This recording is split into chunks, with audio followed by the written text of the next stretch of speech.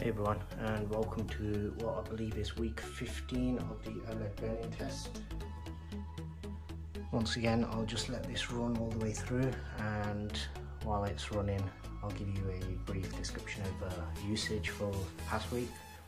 So with me being on night shift last week, most usage has actually been by my son for gaming.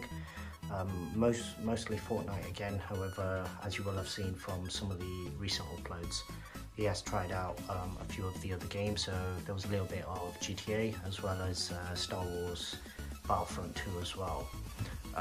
Each day probably had between say 4 and 8 hours over the week, and we had a few movies towards the end of the week as well, possibly 3 or 4 each night. Just letting it cycle through. I'm trying to look at the actual screen itself to see if I can notice anything on all the colours that I've been through so far. I'm not really noticing anything. The main areas that we'll probably expect to see something is probably in the top left. That's where the Fortnite HUDs tend to be the most vivid. So you have the 3 player logos with almost like a flame burning behind them. So that's, if anywhere, I'd expect to see something in that top corner, possibly something in the top right. And for GTA, I can't remember exactly, but I think the map is either bottom left or bottom right.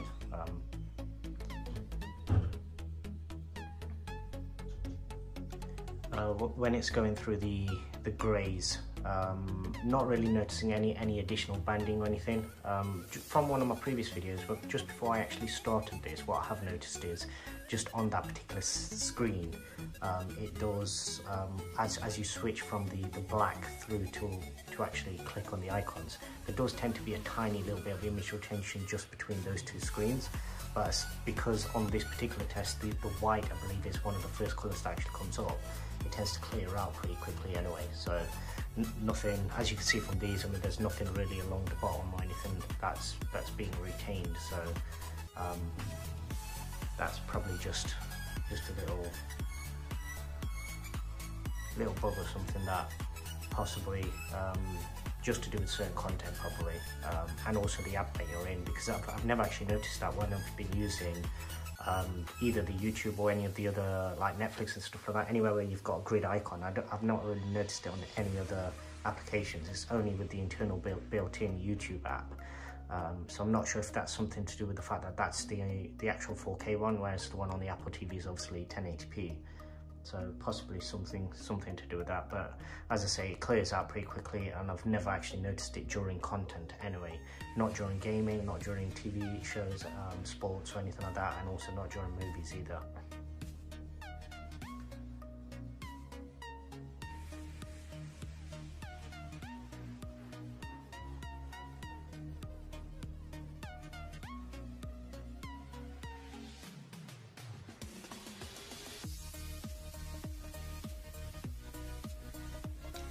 All seems to look very clear. Isn't really any vignetting or anything like that. No dirty screen effect that I can notice, any worse than what it probably originally had when it first arrived. As I said, from when I first unboxed it and ran this for the very first time, I think if anything the screen's probably cleared up a little bit. I did actually run the pixel refresher once in the background when I first received it.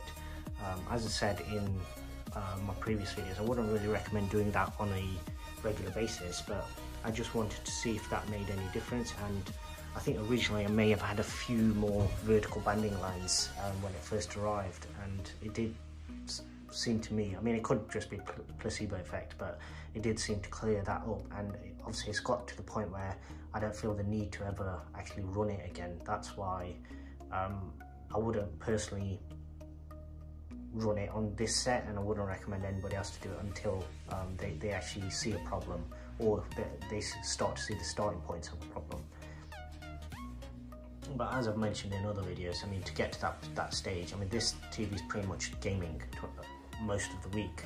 So if a TV is being used for gaming primarily, then, and it's showing no signs of burning, no image retention, nothing, after 15 weeks, and that's the majority of the usage, as well as sports. And when I first received it, then to be honest, I mean, depending on your setup, obviously mine, I've catered towards trying to make it as safe as possible, but I won't imagine there to be many issues unless you're literally abusing it and you're just leaving it on a static logo for hours on end.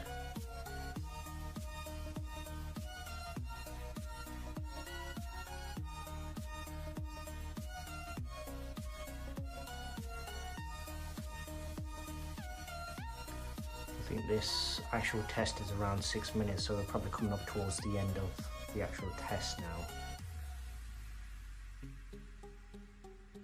Blue's all clear, cyan through to the green. The green probably shows a little bit more of a, just on that particular slide, it was a little bit more vignetting towards the edges, while yellow seems pretty good.